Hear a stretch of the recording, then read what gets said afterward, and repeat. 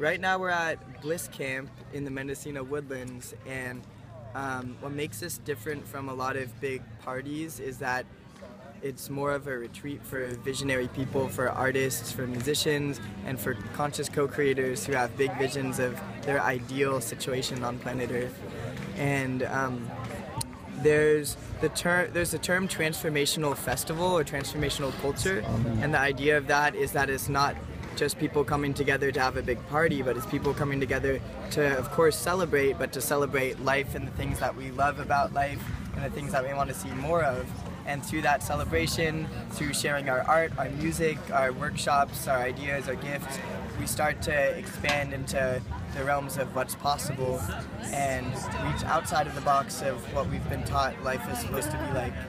As people come together to these gatherings, I've been seeing more and more they're also drawn to working with sustainable communities, sustainable farms, with all sorts of transformational projects, and there's starting to be more and more overlap between actual grounded action and people coming together for these festivals and celebration. There's kind of a sacred dimension, it seems. Like there's a spirituality, would you say, with the earth? Definitely a lot of spirituality connecting with like Pachamama, Mother Earth, and then Father Sky, just connecting with all the elements. And it's not so much a religion as it is just connection with spirit, and there's no one's excluded, everyone's invited to believe whatever they want to believe or embody whatever they want to embody. What he said. Part of the amazing news for me is that there's kind of a blending of old and new, and by that I mean that these festivals are, at least from my perspective, a new phenomenon almost, of these frequent gatherings filled with like art and love and dancing and drumming and celebrating, and it creates so much inspiration for me.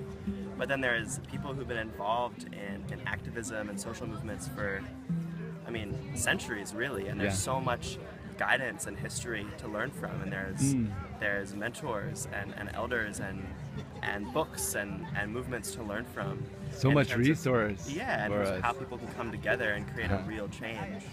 So it's kind of blending that like new flavor of this time with the wisdom of those who've gone before us, and that to me is the most powerful place. Do you think there's kind of a vision though for also just how complicated the world has gotten and what we might be able to do to create a sustainable future?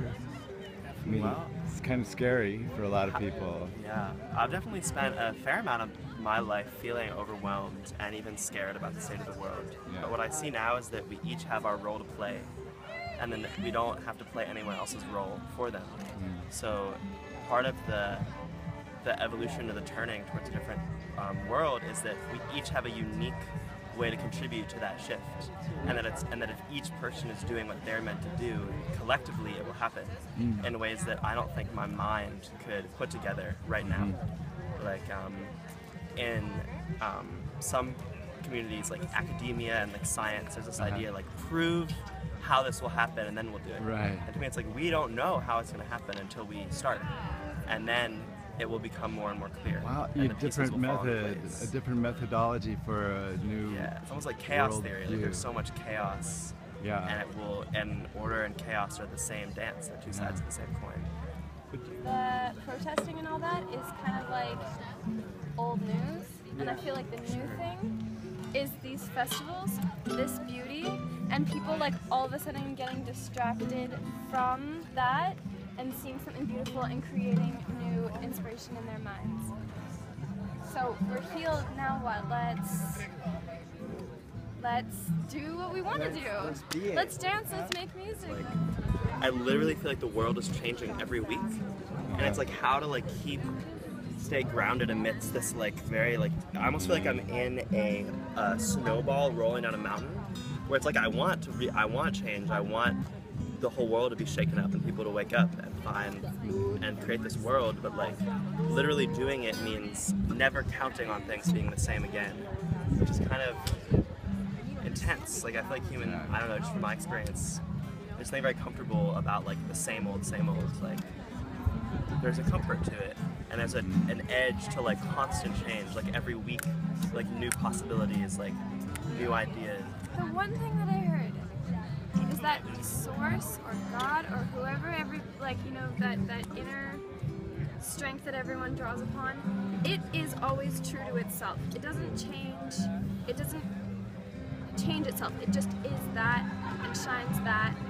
And so I feel like I want to embody that in my life and just shine that regardless of what's going on, so that people know that there's options. Like you, I know you have an academic background from going to UC Santa Cruz and being part of Stevenson in that realm, and I'm wondering, like the Gaia hypothesis and some of the theory really makes us, I don't know, more deeply engage on a conscious level. This whole transformational culture definitely taps into both the mythology and the science, and it's exciting because the more we learn about science, the more we find that a lot of the mythological and spiritual concepts actually coincide with the scientific observations, because the more we learn about science, the more we realize that there's more possible than the limitations that were apparent in maybe seems like we have a whole new vision of the universe right now. I mean, like the physics and the new cosmovision. It's an incredible time to be alive, honestly. It is.